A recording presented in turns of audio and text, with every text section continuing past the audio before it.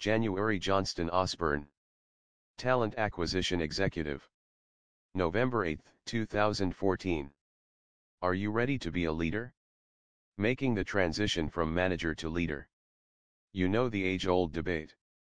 Are leaders born or made? I don't think that great leaders are simply born. Some people are indeed natural-born leaders, but leadership goes far beyond genes and family. Natural-born leaders are not necessarily natural-born good leaders. Great leaders are made over time from a process of inward reflection and inherent values in which they possess. They also have a level of thought that is critical and inspirational.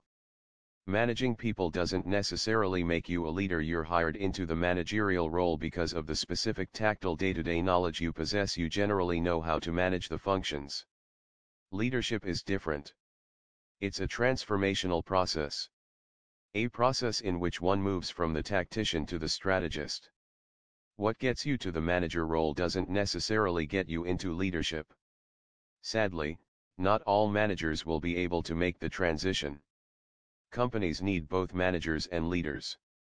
You can still be a good manager but not necessarily possess the characteristics of a great leader.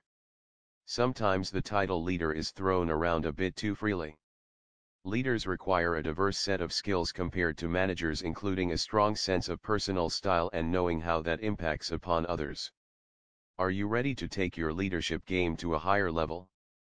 Ponder these thoughts for a moment to see if it describes you. You're not satisfied with the status quo. You want to make a difference. You have a vision beyond your department. Your dreams are magnified. You don't play the blame game. You take responsibility. You admit your mistakes and have solutions on how to correct issues. You know the value of relationships and you never outsource them. You are comfortable mirroring the behavior you want to see in others. You are comfortable with people monitoring your integrity. You ask the powerful and thought-provoking questions. You have a critical thought process. You ask the hard questions. You know you may not always make a popular decision and you are okay with that. Fear doesn't hold you back. You'll take one for the team. You see a picture that others may not be able to see. You are trustworthy and genuine. You are ready to receive criticism. You have others who will follow you. You inspire those around you. If your answer is, yes, that's me, that's great. Now you have to make sure others know that you are ready to step up to the plate. Remember, you own your career, so you must be prepared to noticeably demonstrate your readiness to lead at a higher level. It's not only your boss who must understand the value you bring to the organization, but your team and beyond should support you as you advance in your career. When you show others beyond your department that you're ready to lead, you meaningfully increase the prospect of securing a new position. Do others think you're ready to step into a bigger leadership role? Do you have advocates and champions? You need champions throughout the organization. If your name is not known outside of your department, it's going to be tougher for you. Who sings your praises? Have you specifically told someone other than your boss that you are interested in advancing your career? Are you seen as strategic? This one is huge. One sign of leadership is a strategic mindset. Ways to identify how others see your strategic ability.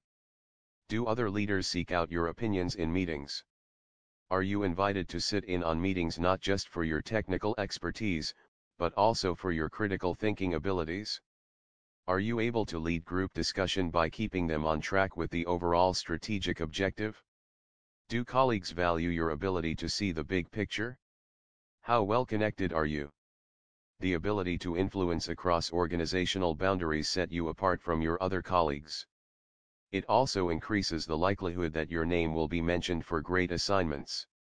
You are well networked if people seek you out to make introductions to others in the organization.